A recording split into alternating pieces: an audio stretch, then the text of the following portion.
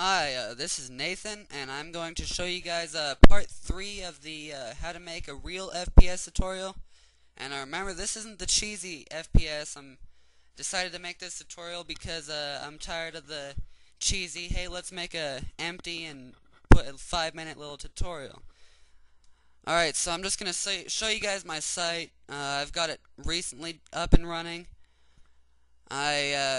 There's gonna be some downloads up there soon. I'm creating a new game project as well. I'm gonna call it Anomaly. It's gonna be a horror game, and you can view info on that on the site as well. And I'm putting together a team for it, so for all you interested, you can help out. So let's get started. I'm gonna show you guys how to. We're gonna add a crosshair. So we're gonna place our cursor right in front of our camera. We're gonna move it in there a little bit, just about right in there. There we go. We're gonna press space, add mesh, plane. We're going to size it down a little bit, like so. And now we need to parent it to our camera. So we're going to select that, hold down shift,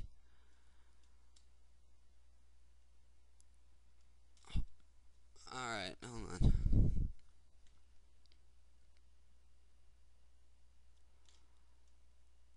Alright, we're going to select the crosshair box, hold shift, press Control P, and do make parent. Whoops. Okay. So now we need to texture it so it actually has the crosshair on there. Now I've already gone ahead and made a crosshair image. It's a transparent PNG, and I made it in Photoshop. So I'm just gonna go to the UV mapper. I'm gonna go to Open. I'm gonna find my file. Whoops, I selected the wrong one. I'm going to select my file. I called it crosshair.png. Now it's going to look really weird in your UV mapper, but it's going to look fine when it's actually on your plane. So there we go. Now I'm going to start the game engine up here in a sec, and you're going to see what will happen since we haven't made the crosshair a ghost yet. So, watch what happens.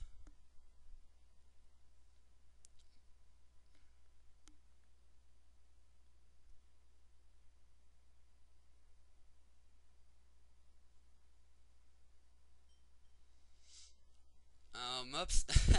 I just made the, crosshair camera. My bad. You're not gonna want to do that, but if you do that, just press Control 0 while selecting the camera. So now we can see that's what happens. I just started up the game engine and I just flew backward way off the screen or off the map. So now I'm gonna select the crosshair and go to Actor, Ghost, and this is just going to create it to where it's pretty much not there. You just see it. So now it works. I'm not flying back, and the physics are all there. So now I'm gonna import my gun. This is not my gun or my model, but I didn't want to take the time to model my own. So I got this off of Turbo Squid, and this is one of the free models. But yeah. So I came in 2 parts. I'm just going to parent these 2. But I am going to make a copy of the clip just because when we reload we might want to make this pop out. But maybe not, I don't know. You'll have to see the next tutorial. So it's all good. We've got all the stuff set up, and now we can move it to layer 1, which is where our player is. So you move it by pressing M. Oh, I'm gonna name it gun, by the way. And now I'm gonna select the gun and press M. Whoops. Just see the texturing. There we go.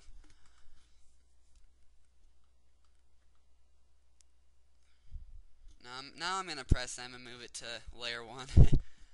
So I already kind of set it up. Just put it inside. Just set it up the basic way you want it to look, and there we go. It can be sticking out. It can be smaller. It can be larger. It really doesn't matter. It's gonna be a ghost anyway. So now we are going to click on the gun and go to Actor Ghost. I'm gonna parent the gun, or I'm gonna make the camera a parent of the gun. So now we can start adding empties, which are going to control the rays, and these are just these are pretty much the important part of our bullet hole script that we are going to make in either this tutorial or the next tutorial. So we want to add a empty right in front of the gun, not in the gun.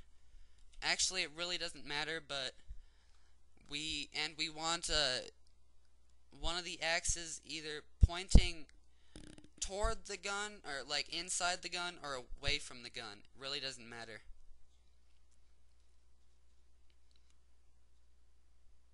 So now we're going to add another empty,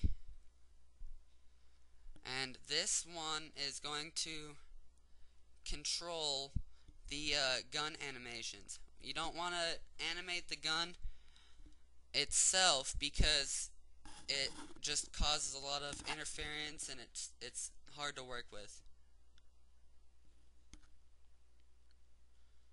So we've got that. I'm going to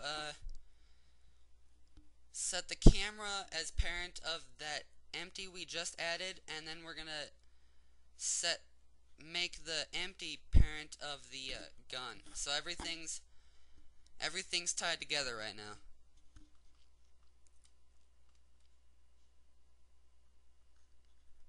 We're gonna call this say anim for animation. And there we go. So now we can start animating the first part of the, like, it's gonna be animating the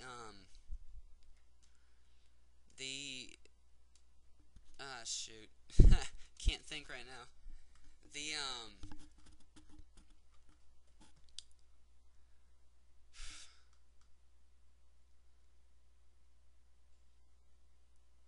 This is gonna be the